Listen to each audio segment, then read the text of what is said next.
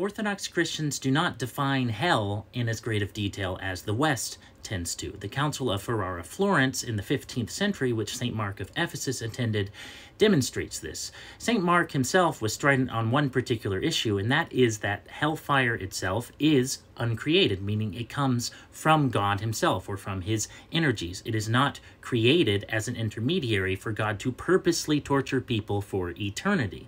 If we look at homily 27 of the ascetical homilies of St.